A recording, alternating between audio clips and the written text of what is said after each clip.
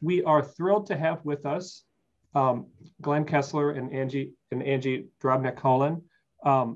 They are the two best fact checkers in the business. Glenn is the chief writer and an editor of the Fact Checker at the Washington Post. He's had a long, distinguished career at the Post, including covering the State Department and other important institutions. Angie is the editor-in-chief of PolitiFact. She is on the advisory board of the International Fact-Checking Network. She has extensive fact-checking experience in covering all aspects, all institutions in Washington. We're going to hear from them. They're going to kind of talk about the fact-checking process, how it works, and then we'll have plenty of time for questions. So with that, I will turn it over to Glenn and Angie, and I'm not sure who of the two of you wants to go first. Angie, if you could maybe just, for our fellows here who haven't been around the world as long as we have been, give us a little bit of history of fact-checking and kind of how you guys came about and how the fact-checking movement kind of came about. Yes, happy to do that. So I'll talk a little bit about fact-checking and its place in political journalism today. And then I have a few examples I want to show you and a couple of tips and tricks, and then I'll toss it back over to Glenn. I do hope we've got an hour, and I do hope we can finish early enough to get a lot of questions, because frankly, that's always the most enjoyable part of this for me. I looked through all your biographies, and I thought it was really interesting, all the different news organizations you come from, and some of them we've partnered with before or in the past. PolitiFact has. So I'm going to assume most of you have basic familiarity with fact checking. Just to give you my story, in 2007, I was working in the Tampa Bay Times newsroom along with Tia Mitchell, who's here. Got to give Tia a shout out. And the idea was born for PolitiFact by the Washington bureau chief, Bill Adair, because he was upset that there was so much messaging going on during elections that was not being contested. And one of the prime examples of this would be like John Kerry, when he ran in 2004, and a group called the Swift Boat Veterans for Truth. I don't know how many of you have read about that or remember that. But basically, it was a group that formed to undermine John Kerry's war record by basically lying about it. And the media, in Bill's view, didn't do a very good job of fact checking it. So he hoped in 2008 to launch a new website, PolitiFact, that would be very aggressive and entirely focused on refereeing campaign messaging on both sides. Like Glenn's video, we're nonpartisan, but we do fact check all the sides. And Bill wasn't the only one thinking that. In 2007, the Washington Post also launched the Fact Checker, factcheck.org, which is another like really good fact checking website. Had been around for a couple of years before that. And it just kind of coalesced into a moment where a lot of American political journalism became very interested in fact checking. And we went through a couple of election cycles. And then of course, in 2016, we had Donald Trump come on the scene. We had the explosion of social media, and there was just a need for fact checking like never before. PolitiFact has expanded over the years. We have about 15 journalists. We post anywhere between 5 and 10 fact checks per weekday. We also are part of a partnership with Facebook. So we fact check a lot of false messaging on social media. So in the course of your reporting, if you ever have to debunk something weird that was seen on the internet or address it, PolitiFact has probably touched it in some form or fashion. And so now we're here in 2021, and I would say fact checking has become thoroughly integrated into most political journalism. So I was reading a profile today of the Congressman Madison Cawthorn in the Post. And as they were telling his life story and some of the things he said on the campaign trail, the story was constantly interjecting like, facts don't show this. This is contradicted by court records. This is not true. The election was not rigged. And I can't tell you what a sea change that is since in my career, I'm 48, just to give you a sense of, it used to be that the press was once, at one time, much more restrained about fact checking. Now they're not. I would submit that's a good thing. And I would suggest that you all should look for ways to integrate fact checking into your reporting. I think it's really journalistic malpractice to repeat things that we know to be false without correcting them in our stories. And I think that's where we've ended up in a really good place. So I just want to give you a sense of the breadth of PolitiFact's work with a few examples. So PolitiFact does a lot of public policy fact checking. We do a lot of messaging fact checking. We do a lot of social media fact checking. And the way we select items to check is that we follow the mainstream political news and we look for topics that are in the news. So this is a fact check we did. I'm just going to hit the highlights here. This is Glenn Beck. He says, just for the record, the Biden administration is separating children and families. We rated it false.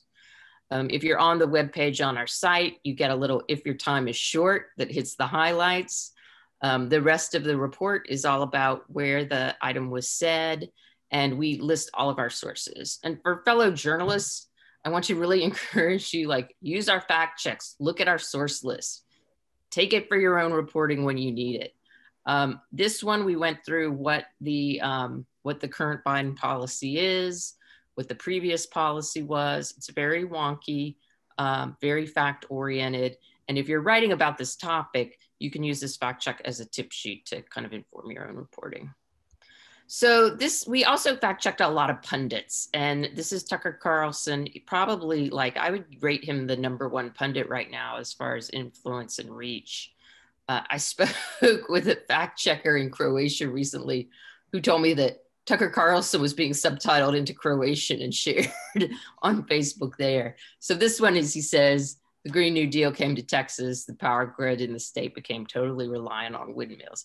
Now, this is the kind of check that if you run into it in your reporting, you might be like, that doesn't sound right, but I'm not exactly sure why it is or isn't. Well, PolitiFact will tell you exactly why it is or isn't.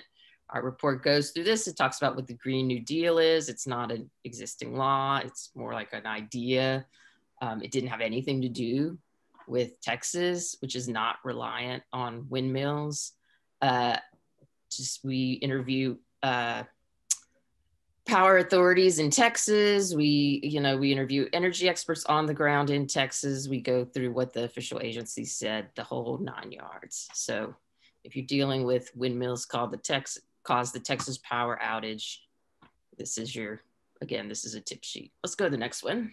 This is our principles for the Truthometer. This covers a lot of the principles that Glenn talked about. I mean, sometimes I get this question of who fact checks the fact checkers.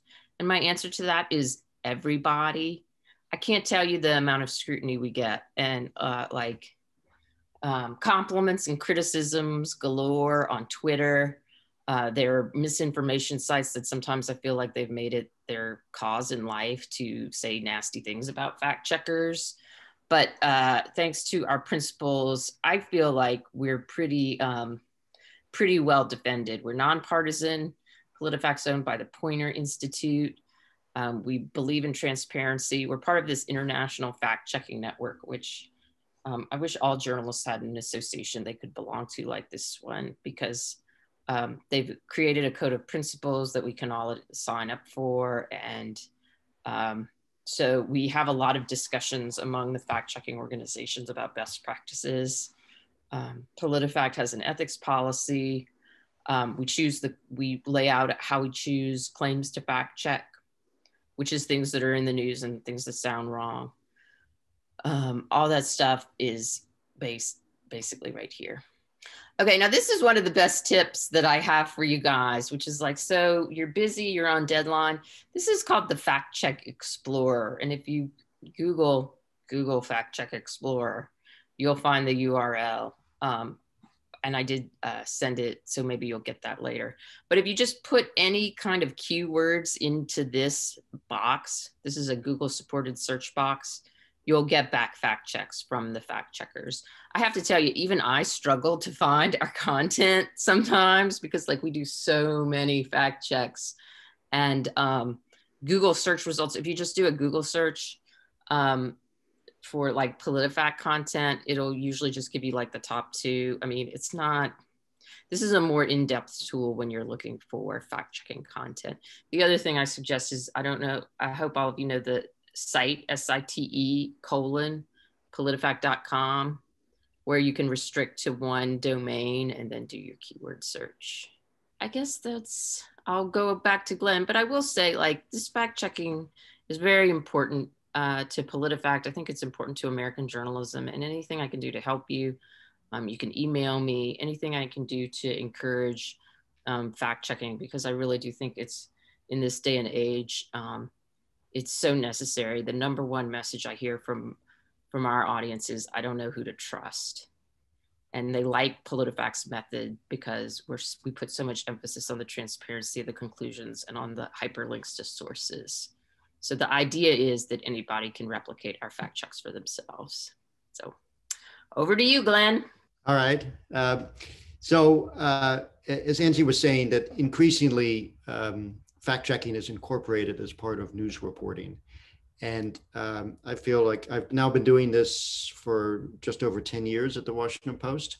And I feel like it has definitely become increasingly integrated in the coverage at the Washington Post, so much that there's some days I wake up and say, oh my goodness, they already took our possible fact check because it's someone else did it. But, you know, we also got very used to the practice during the Trump presidency of simply saying in the course of a news story what the president said was false, which was, you know, really not as routine as before. It was probably less necessary. But, you know, they would say it was false and they would either link to our fact check. If they linked to, sometimes they would link to a PolitiFact fact check. And I have to admit that if it's something that I had already fact checked, I would send a little note to say, please switch the link. But it's just a matter of course of trying to incorporate it's basic due diligence in fact checking, basic due diligence in reporting. And one thing I've learned in the 10 years of doing this is that sometimes you discover that some reporters are just kind of lazy about checking facts. And they'll assume because someone said it or it was cited in a report, they don't really check whether or not that's accurate. Just last year, we had a front page story in the Washington Post where it had some statistic, which on the face of it made no sense, which was that more than 75% of women who migrated through Mexico were raped. It cited it to Amnesty International. And when I started digging into it, it turns out it was not. Even though it had been widely reported as something from Amnesty International, it had not been an Amnesty International report. And I followed the footnotes, eventually traced it to a book that had been written 30 years earlier, which had said that 75% of women traveling from Mexico had a sexual experience during their trip, including having a boyfriend. And somehow over the years, it had morphed into a rape statistic. So you just have to always double check the facts. And I have a couple of slides myself. I'll quickly run through them and then we can go to questions. If we queue up those, so just to mention a few of the recent types of fact checks we've done. So briefly, one of the big projects we did during the Trump presidency was to track every false or misleading claim that President Trump made. And originally, this was done because, you know, the core, as the video said, the core thing we do at the fact checker is mainly write about policy issues and use the fact checks to demystify policy. And we were suddenly encountered with Trump, who a lot of what he said that was wrong had little to do with policy. It was just, you know, stuff he made up. And he was constantly saying stuff and constantly repeating stuff we'd already fact checked. So the idea was, how do we avoid having, you know, him take us away from our core mission? And we said, well, just start this list. And a lot of things we could just say, oh, it is a stupid tweet. We'll just put it in the database. And it started as a 100-day project. He said like a little under 500 false things in 100 days. And it seemed manageable. So I decided we'd keep it going, which was probably one of the biggest mistakes of my life because the guy just went insane. And it became so overwhelming, it almost ate the fact checker, just trying to keep up with the verbiage of the president. So, you see there, the final count was a little over 30,000. He'd only hit 20,000 in July of last year, which meant there were another 10,000 in the last 6 months of his presidency. And so just a statistic, the last 2 weeks of the presidential campaign, he said 370,000 words because he was doing like 4 or 5 rallies a day and tweeting constantly. So in order for me to get through those final 2 weeks, I literally had to work 16 straight days from 9 a.m. to 11 p.m., breaking only for meals. And I did take Christmas Day off and New Year's Eve off.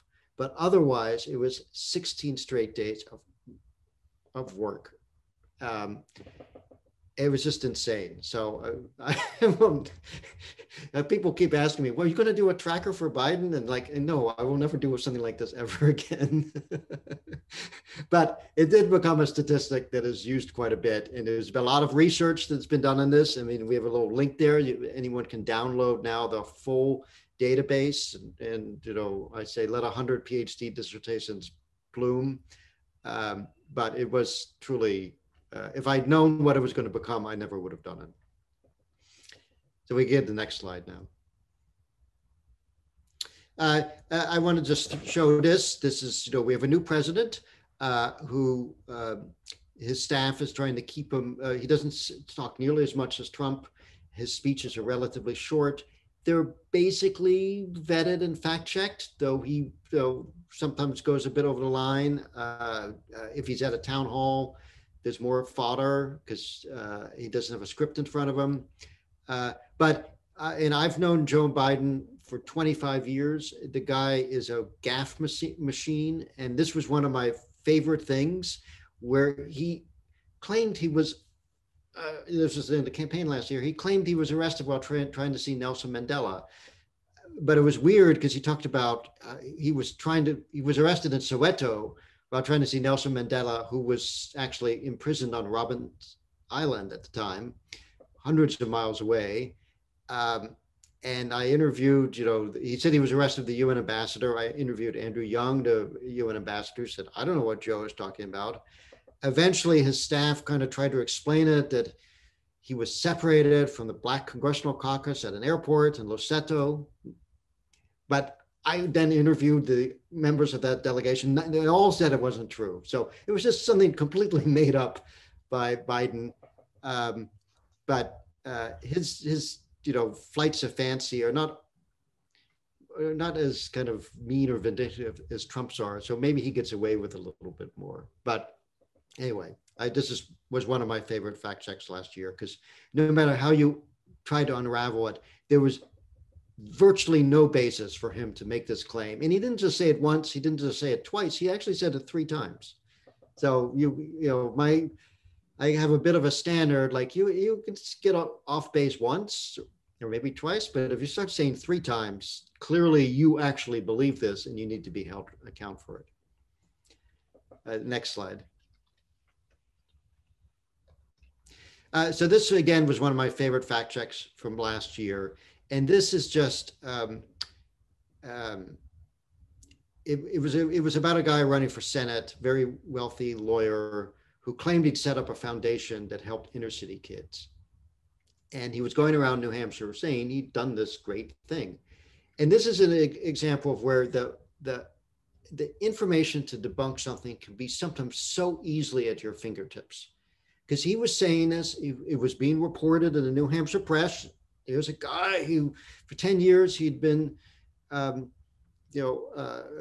helping inner city kids with this foundation that he funded with his own money. Well, it's a foundation. So there's something called 990 forms, tax forms on the internet, easily found, which apparently no one had bothered to do.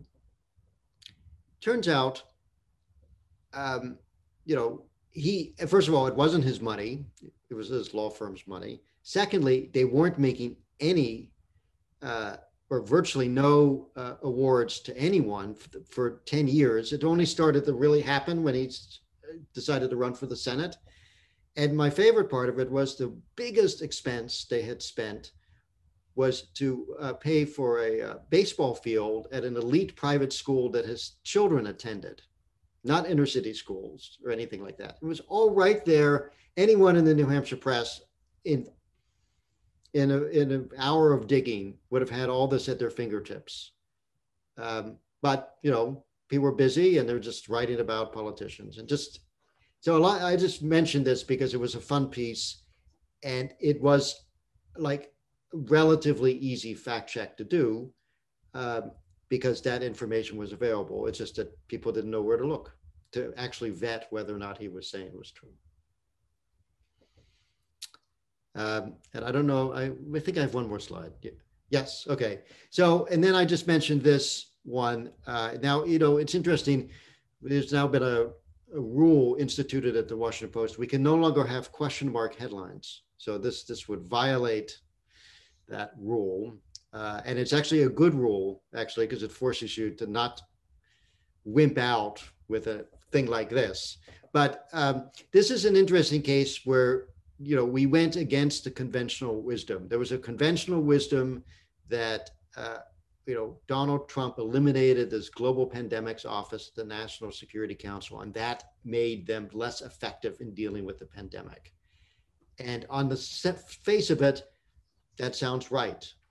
But actually, when we dug into it, it turned out that it was seriously overstated by the Democrats about what the impact of this was and whether or not it made much of a difference.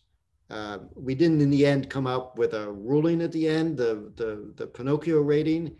We left it unrated, which we sometimes do, but it was a much more complex issue. And it was interesting because we talked to many, many people, and it was more along the lines of, I mean, the office was not really, it was a lot of boxes moving, you know, people moving around within different boxes. But the expertise was there, and actually the Deputy National Security Advisor under Trump was extremely attuned to what was going on in China because he had been a Wall Street Journal reporter and had covered the SARS pandemic. So it's not like they actually at the NSC, they were not aware and closely involved, and whether, and in fact, the position of that Deputy National Security Advisor was more important than whether or not you had that particular office there. You know, the problem was, of course, was Trump. He was he wasn't interested in it, and so therefore, even if you had the office, it wouldn't have made much of a difference. But again, it's just an example of how you have to always question the spin coming from either side, because you know, my experience is it doesn't matter if they're a Democrat or Republican, they will, you know, stretch the truth if they think it gives them a political advantage. And that's it, I think, for my slide package, and we should probably go to questions. Okay, we have plenty of time for questions, and we will go to Arjun first. Thank you both for being here and taking the time to talk to us. I wanted to ask first about, you know, referencing the work that PolitiFact does with Facebook and this idea of Facebook and other social media companies taking on more of a responsibility to deal with misinformation. But I'm curious as to, one, how that should be employed. You know, some of the things Glenn just referenced, that last slide, there can be some difficult nuances in applying kind of a heavy-handed, this is affirmatively a piece of false news that's put out for misinformation, or this is a collective difficulty of understanding what the actual ground truth at the bottom of the answer is. So I'm wondering if both of you first feel that social media companies should take an active role in actually taking out content from their websites that would fall under fake news, misinformation, and, you know, how you guys think that should happen. If you do, you know, considering the amount of time you guys have to just spend in your own fact checks, how would, you know, social media companies go about that? I think that social media companies do have an obligation to police their own platforms. What we're seeing is that they take a variety of different approaches and practices. So it's hard to speak like monolithically about them as a group. Facebook has put a lot of effort into labeling things. They don't take a lot of stuff down as far as the fact-checking program goes, because they say, that for all the reasons you would think, they don't want to censor. So a typical experience of a Facebook user with one of our checks is they see a message, there's a grayed out screen over it. It says, fact checkers have disputed this. Do you still want to see it? Or do you want to see the fact checks? So you can click through to see the message. You can click through to see the fact checks. And then they like downgrade virality. Now, Facebook has these other, like they create these other criteria to remove content. So they have removed some content that Facebook deems harmful. So like kind of like anti-vaccine information, I believe they've removed. They did take steps to remove QAnon content. That is separate from our fact-checking program, and that's just Facebook. We also partner with TikTok. TikTok has a different approach. They don't do any kind of screens or like they just, I guess I don't want to speak for TikTok, but I think that they either downgrade content and in some cases remove it. I'm not sure how they make those decisions. What we do with TikTok is TikTok sends us posts to PolitiFact. And just to be clear, I'll let Glenn speak for himself, but I don't think the Washington Post does any of this kind of work. But TikTok sends us posts and we send them back a category and annotation. So we'll either say misinformation, likely misinformation, not misinformation, or NA, which means like, is kind of a catch-all category for like, can't tell, don't know, it's not a factual statement, anything that doesn't really apply. And then TikTok takes that feedback we give them and they integrate it into their entire moderation strategy. So I know that's super specific. I will say, like, I've been doing some monitoring of the discussions about social media because I do think it's a huge problem. The users of social media are not happy with the situation. I don't think the companies that run social media are happy with the situation. There's a lot of talk in Congress about either repealing or modifying Section 230, which protects internet companies from liability. PolitiFact's going to have a story coming out on that in like maybe an hour or two that you can read if you want some more background on it. I do think it's a complicated situation, but I also think that it is often confused because people talk about it as a First Amendment situation. Because it's private companies, it's not necessarily a First Amendment situation because it's the government that cannot suppress viewpoints. But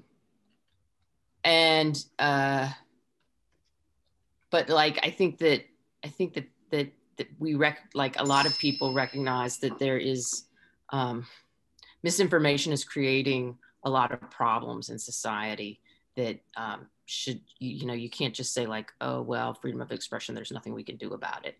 Like, I think that would be the wrong approach. And I wrote an op-ed for Poynter about approaches to misinformation. It was called something like Online Misinformation Needs Real World Solutions, if you're interested in that.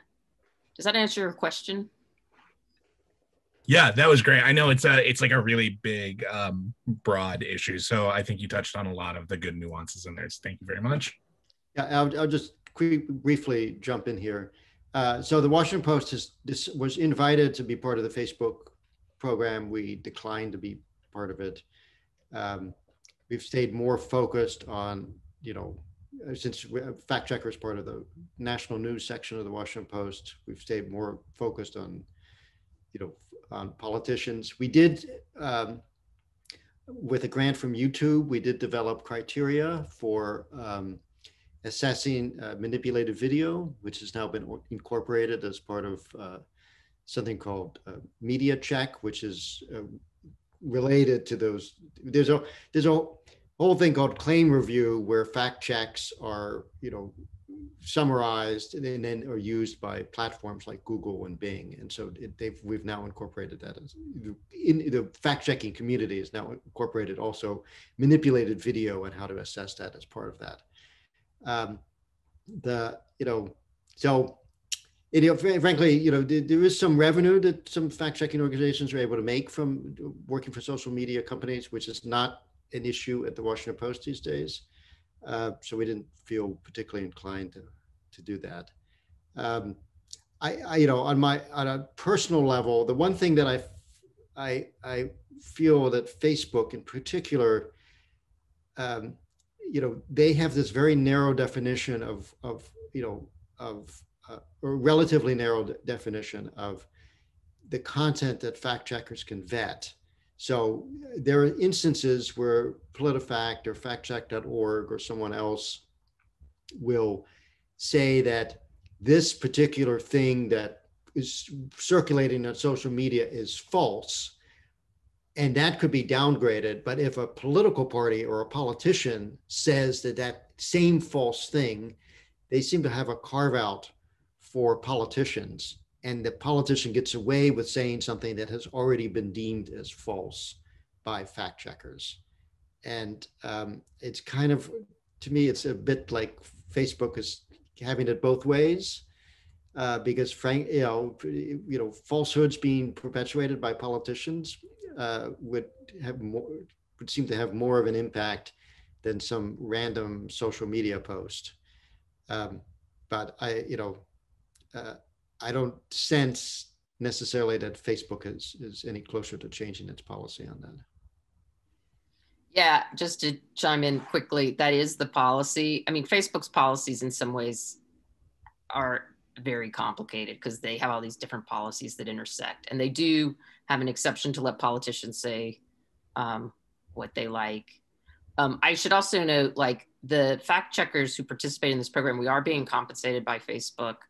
We find at PolitiFact that social media moderation is becoming one of our revenue streams. We're a nonprofit, so we're just looking for sustainability. We're not looking, we don't turn over profits to anybody, but it is part of like a new business model for nonprofit newsrooms. And then finally, I just want to say there's a lot of talk about Facebook.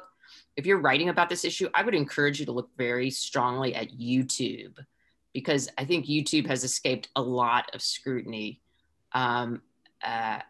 for several different reasons. But I think YouTube is a very problematic platform, and I don't always understand why Facebook gets so much scrutiny when they're doing something and YouTube isn't doing anything. Yeah, but we developed this model for them, and as far as I know, they've not used it at all to moderate their videos. So, okay, so let's go to Caroline Kelly next, and tell the speakers where you're from. Hi, thank you so much for chatting with us this morning. My name is Caroline. I'm a breaking news reporter at CNN, and I cover abortion. I had a quick question about, and forgive me if this is like kind of just niche to what I cover, but controversial like medical topics and how you address covering those. The example that comes to mind are these fetal heartbeat bills that we've seen coming out of a lot of states. Anti-abortion advocates say, that sound that you're hearing is clearly, if not actually a heartbeat, symbolic of one. And so that's a fetal heartbeat. Some abortion rights supporters, specifically kind of OBGYNs who have gotten involved in the movement, say that, first of all, if it's as early as 6 weeks, like you can start hearing sounds very early. It's not a fetus, it's an embryo, all these kind of technical medical kind of qualms with that sort of politicized framing of this type of legislation. So I'm curious how both of you address these types of, where obviously there are, the way that these issues have been framed for so long and emotional kind of responses to medical procedures are kind of employed by both sides, how you kind of address those types of areas. Well, I could jump in here quickly. Our abortion fact checks are among our most read and most controversial. We try to go where the facts lead us. And it's, and you just, the important thing to remember is that both sides in the abortion debate play fast and loose with statistics and information, and there are no. My experience is there are no white hats or black hats here. So, and some of our fact checks, I think at one point, several of the pro-choice groups refused to talk to us anymore because they were so upset at our fact checks, though, because we kind of went against some of the conventional wisdom that you often see. But it just was, that was where the facts took us. And you have to be very careful with it. Just as a small example, there were a number of bills having to do with when how many weeks till viability. And it turns out, we finally figured out that both sides, they were talking about, I believe it was 26 weeks, but both sides were counting differently. So, and many news reports didn't recognize that. They were just using the shorthand 26 weeks. But the pro-life people had one definition, and the pro-choice groups had another definition, and they were always talking past each other, and it made a difference of 2 weeks. And that actually made a difference in terms of viability. But it's just an example of how both sides can spin you. So you have to be really, really careful reporting this stuff. But the answers are there if you can trust your sources and find people who actually know what they're talking about. But you have to be really, really careful to make sure that they're not funded by one or the other organizations. Okay, let's go to. Angie, go ahead. Yeah. We've done a number of fact checks on abortion. I would really encourage you to get in there and read all the abortion fact checks that the different groups have done, and you can see the way we try to approach them. We've done a lot of fact checking on born alive legislation, which interestingly, we've been fact checking that. That was an issue when Barack Obama was a state legislator before he was a US senator. And then recently, Trump has been saying that Governor Ralph Northam of Virginia said that babies, he actually said he executed a baby. He said the governor of Virginia executed a baby. It's like they're really they're really unpleasant claims to have to examine, but there's no way around it. Like a fact check, we can't take a pass when those claims are made. So there's quite a bit of abortion fact checking, and it's very contentious. And I would point you to, there's actually an incident where a very respected fact-checking group called Science Feedback fact-checked a claim that there's no such thing as a medically necessary abortion as part of the Facebook program. And it got tremendous pushback, I believe, including from Ted Cruz. Double check me on that. So I guess the bottom line I would say is we are fact-checking abortion. You should look at the checks and see how we approach it, see what you think of. We do try to do it in an even-handed scientific manner, but they are highly controversial. Yeah, I always cringe when we have to assign one of those. This means nothing but trouble. Thank you. All right, let's go to Nicholas. Hi, thank you so much for being here. So I had a question on, I guess, just the sorts of claims that get fact-checked. I mean, we're talking a bit about Facebook and stuff, but I lost you. If you're having trouble hearing me, let me try switching. Okay, is that any better? Hello? Hello? Go ahead. You were fine at the beginning and you faded out. All right, let's try now. Is that better? Go ahead. Okay. Go ahead. So I just had a question about the kinds of claims that get fact-checked. I mean, are you ever worried about elevating claims that might not otherwise have gotten as much exposure? So to take the social media checking as an example, okay, so Ted Cruz saying something on Facebook is one thing, but random John Smith saying Nancy Pelosi is, I don't know, spending Social Security to pay for ice cream or something. Are you ever worried about elevating stuff like that, or is it just like, this is wrong, this must be like excised and like fact checked? We do think about amplification. That's what we call it when you're elevating something. We're a little bit different because we're not a general news organization. So generally people are coming to our site for debunks. With the Facebook stuff, when we fact check it, we put the checks on Facebook, feed it back into Facebook, but we're not promoting the checks generally via social media. So I feel like that reduces the amplification.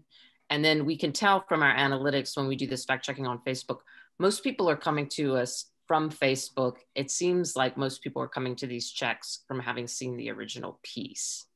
So I would say we do have to be careful about amplification, but like not as much as like a general news organization where you're like, where the discussion is, should we put this on page 1 or not? Like we have different dynamics going on. Right. Yeah. I mean, we generally try to focus on important people saying things of importance. So, you know, it's you know, and I mean, so, and in fact, right now we're trying to do many fact checks of Democrats because the Democrats control the White House, the Senate, and the House. And so they're the people in power and they should be held to the most scrutiny.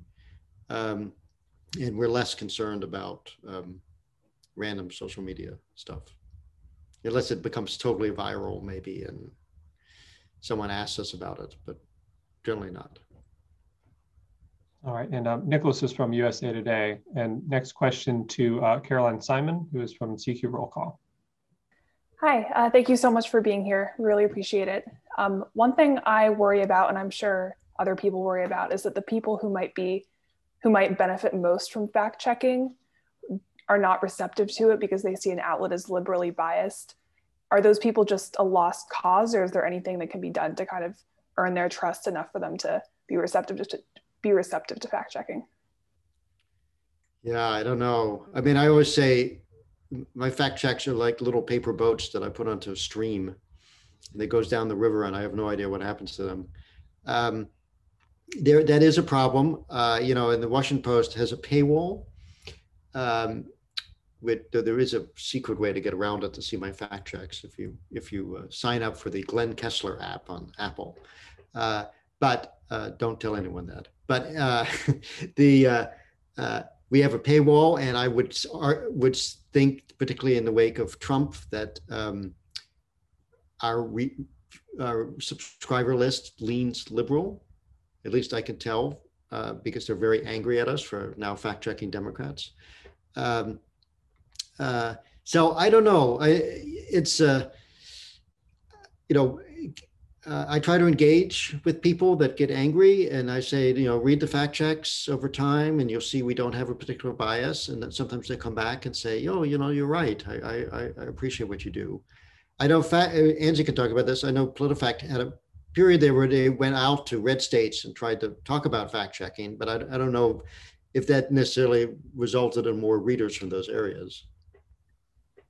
Caroline, that's a great question, and we're trying to kind of address this question more in a couple of different ways at PolitiFact. But just the bottom line is that people who have the most partisan beliefs are the most resistant to fact checking. But research is starting to show that even partisan groups can receive some correction via fact checking. So it's like if you have 100 hardcore partisans and you show them a fact check, half of them will kind of say like, oh yeah, I guess I was wrong, that kind of thing. So there is like fact check resistance, but it's not 100%. The other thing is that there's a lot of research and even neuroscience on people are come to their beliefs through the influence of their groups. So to me, what that means is that we live in this kind of like information ecosphere. And the idea is if you can improve the overall environment, you may be able to influence people to more correct beliefs through almost like, you know, maybe they're resistant, but their best friend isn't. So the best friend gets the fact check, then they tell their friend, oh, I think we're wrong about that kind of thing. And then finally, I would say, like, there are a lot of activists who think that, like, if people believe correct information, they'll be liberal. And I don't see any evidence for that. So, like, if anybody has any kind of, like, thought of, like, you know, that fact, like, people still maintain conservative or liberal ideologies, outlooks, you know, no matter what the fact checkers do. So, like, if that's ever, I don't think that's the assumption behind your question, but I'm just saying, like, we get that a lot from the audience and from people who are like, oh, well, I'm a Democrat and we all believe the facts and the Republicans don't because they're Republican. Like, I would just really push back hard against that narrative. I don't think it's true. I think people can still... The Bernie Sanders people are among people least receptive to having their hero corrected.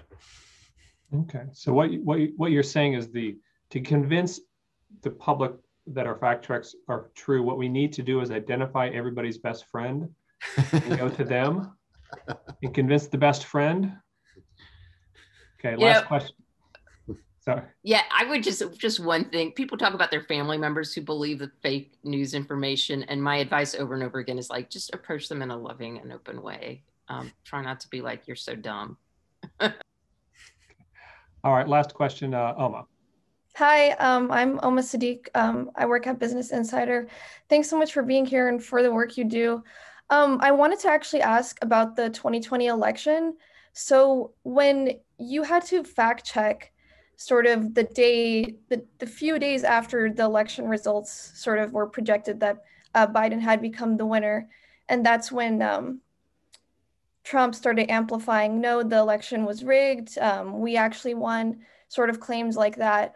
And he had been floating the idea of potential voter fraud in the months before that too. But when you're in that time frame, how do you reliably fact check that? Like, what sources did you rely on? Because this was before judges started dismissing his lawsuits, before the FBI came out and said that there was no evidence of widespread voter fraud. So what did you rely on for your source material to sort of gain readers' trust that, no, what the president is saying is not true?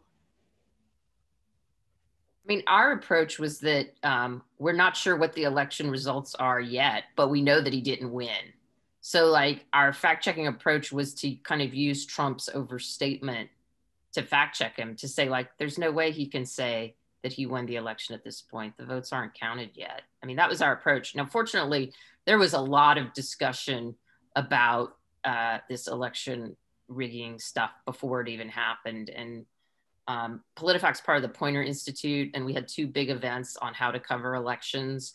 So I think, like, part of the reason that the press, fact checkers in particular, and the press in general, was so, like, ready for these claims was because they were telegraphed in advance.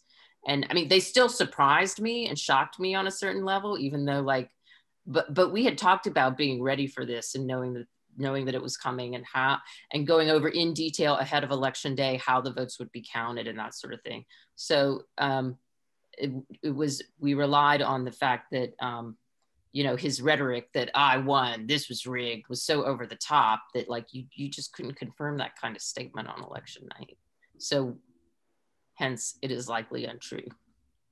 Right. I mean, we took a similar approach. I mean, Trump was often his own worst enemy because his rhetoric was so extreme. We also did a lot of debunking of particular viral claims on social media that people were, you know, supposedly ballots being burned or ballots being lost, and, you know, explaining that, which all eventually became part of the Trump arsenal of falsehoods. And in retrospect, the most amazing thing about that, or most shocking thing, was, it was expected that Trump would do something like this. What was not expected was that he would keep going on and on, even after, I guess it was interesting. I got a call from, essentially a very prominent ambassador for an embassy who was trying to write their report, back to London, back to their capital, about what how they should assess Trump's, attempts to block the election. And I advised, I said, you know, it'll be over in 2 weeks. He has no chance. It's not going to work out. And within 24 hours, that leader recognized Biden as the victor, in part based on the memo they got from the ambassador. And, you know, and that, you know, no one at that point would have ever imagined it would go on all the way to January 6th, or in fact, it's still going on. I mean, he repeated it yesterday. So that's I mean, and how do you fact check against such an obvious, crazy lie based on, you know, nothing? It's a very hard question.